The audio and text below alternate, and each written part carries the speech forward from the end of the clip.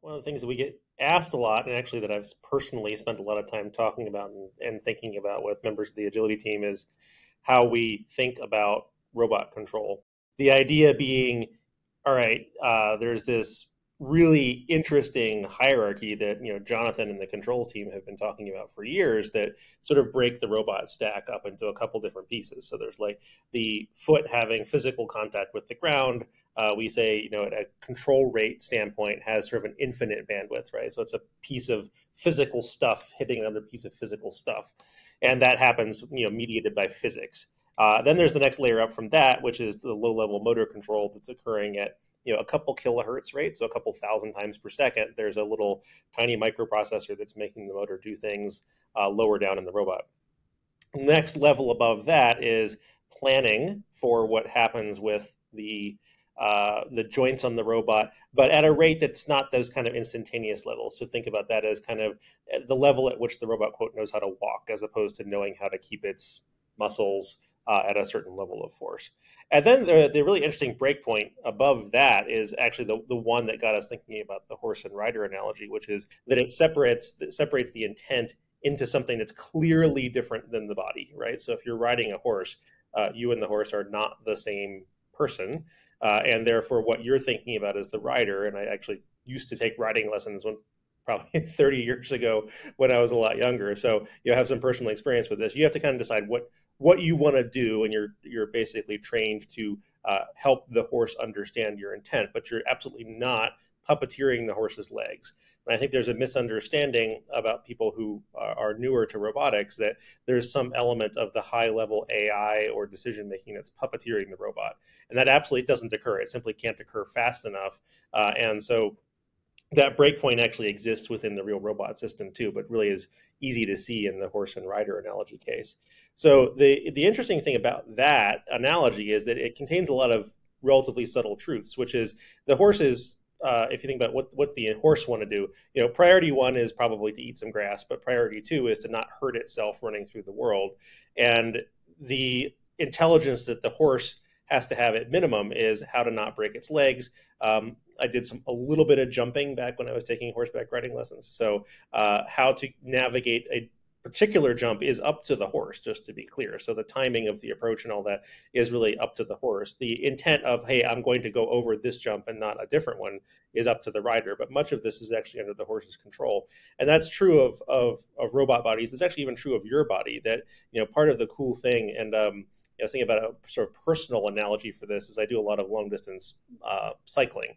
And I've always been fascinated by my ability to use clipless pedals, because when you think about it, being able to clip a bike cleat into a pedal while you're also solving problems of being in traffic is actually a really interesting manipulation and control problem.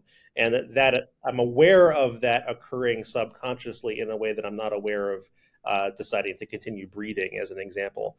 And that's an interesting case of that kind of analogy. Like, part of my body clearly understands the motor pattern for doing that, and I'm aware of the understanding, but also can't articulate in words what exactly it is that I'm doing to pull that off. And that's another piece of this whole horse and rider analogy, is as the rider, the high-level cognitive AI piece of this, you're also not aware of everything that the horse is doing. So when we think about controls, then, turn this back into, what's agility doing with this? We had a open question at the time that I gave this keynote, again, about 5 years ago, give or take, if I'm remembering right, as to where the high-level AI was going to come from. And different companies have solved this different ways. There are some companies out there that solve the high-level AI piece actually with just full-on teleoperation of various flavors. The AI is literally a person literally telling the robot what to do on a second-by-second basis. We would argue that that's not really practical for scale. Other people have made different arguments about why they would want or not want to do that. The second piece of it is actually to say, well, no high-level cognition is actually necessary for the practical deployment that you're doing.